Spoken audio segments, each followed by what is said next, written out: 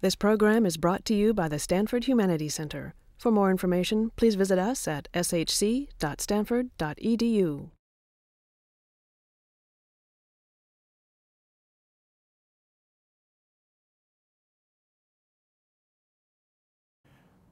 There have been many definitions of cinema throughout the years, and of course this definition has been even more critical since there are all these new audiovisual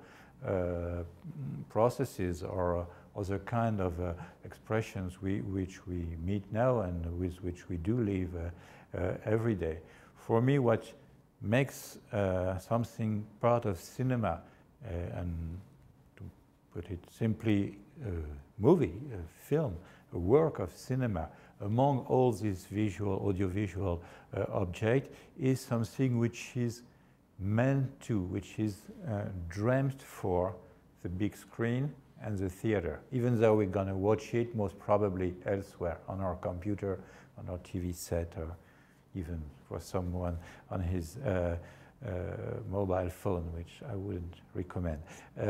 But we watch movies anywhere. But some of these visual objects we watch were thought for the big screen,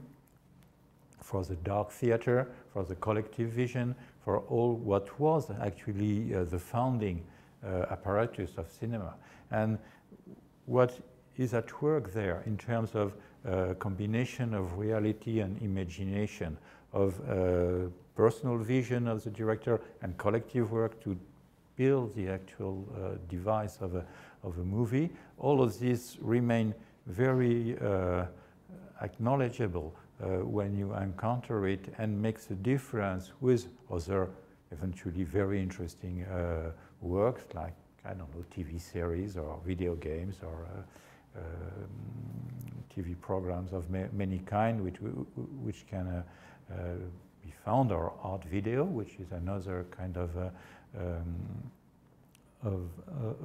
audiovisual product, which can be very rich and very innovative, but which is completely different from what is at work in the cinema process, provided that in this respect there is no real separation between fiction and documentary. And what is very interesting in cinema, among other things, is how much it combines always a certain amount of documentary and a certain amount of fiction. Of course, the amount change in any case.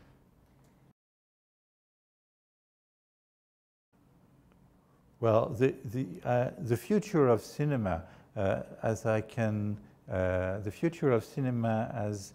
I can foresee it, is very bright, very rich, very diverse, and largely unpredictable, because what we see now is that the appearance of so many new tools, technical tools, also the appearance of new people, new countries where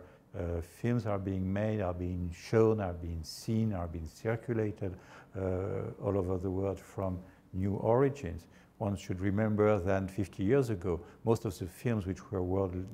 distributed came only for a very few number of countries. It was American films, French films, Italian films, German films, Soviet films,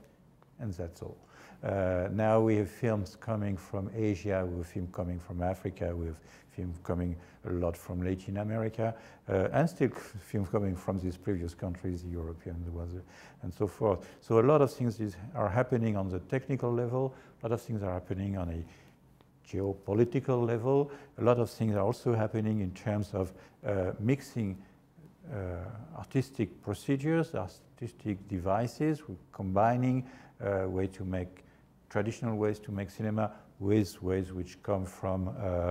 plastic art, or which comes from video games, or which comes from other input, other kind of visual forms that are mixing with cinema, and which, from my point of view, and as far as I can see, are not threatening cinema at all, but on the opposite, are making it more, making it richer and more open in many directions. So, you know, after the first cinema screening of the history, which was December 28, 1895, the Lumière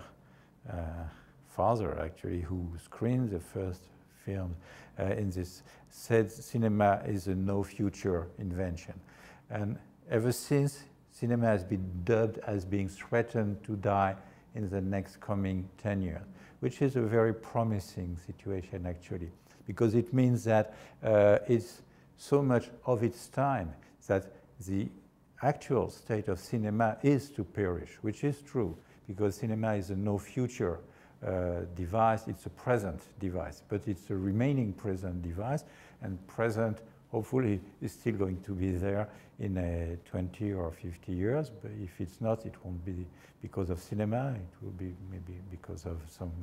nuclear problems or things of the kind. But if there is a presence, there will be a cinema, and it will be recreating itself according to what's new is going to happen in the world we live in.